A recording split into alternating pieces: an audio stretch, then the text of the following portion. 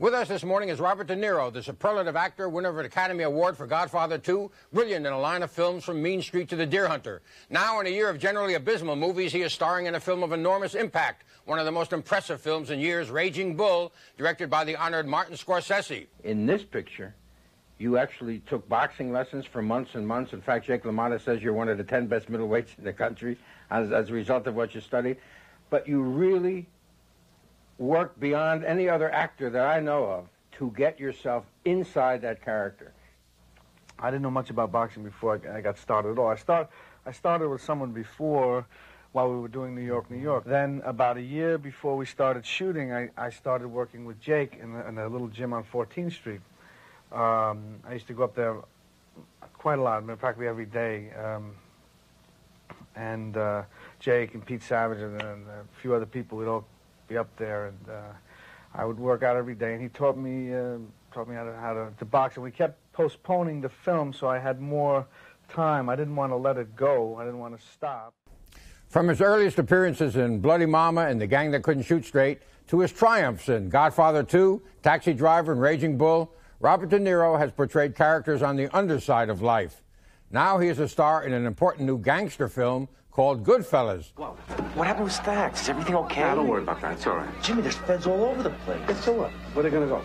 The particular character that I play was more of like a hoodlum's hoodlum than very well respected among all people, among all his peers, more and feared by most of all his peers. I always felt him as like the managing director. He gets everybody together. They go over the scheme of things, a plan, but he hires, to get the right people. It's like casting, you get the right group together. Robert De Niro hardly needs an introduction. He's taken home the Oscar for his roles in The Godfather Part 2 and Raging Bull. He's currently starring in Godsend, and somewhere in between, he found time to help create the Tribeca Film Festival. The third annual festival launched in New York City over the weekend, and this morning, Mr. De Niro is with us. Hello, how are you? How are you? Nice to have you back. Thank you, nice to be here. So let's talk about the Tribeca Film Festival. I know you all created it after September 11th right. to really, not only, well, really to help all of New York. It has. It's turned out quite well. Tell me what you're proudest of in terms of what you all have been able to do in a short period of time. All of it, and still we don't know where it's going to go, but it's going in a good direction. I think the fact that it generated a lot of activity downtown, like last year was $47 million, 350,000 people. The year before it was less than that, and it's just been growing all the time. That's right. I got the chance to sit down in our green room the other day with perhaps America's greatest living actor. This is the first time we're hiring senior interns, so some of our intern questions may not exactly fit your profile, but we're going to go for it anyway, okay? Fire away. Where'd you go to school? I went to Northwestern.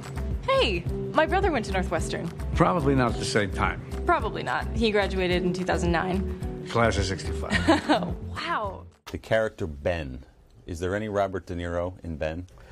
Well, I mean, I always say that I use the parts of myself that are applicable to the role, if you will. So, yeah, I mean, there are things. And I mean, aside from just being his age, there are built-in things right there. So you sympathize? You brought up age. You sympathize with what a guy's going through at that point in his life? Yeah, I mean, I do, of course.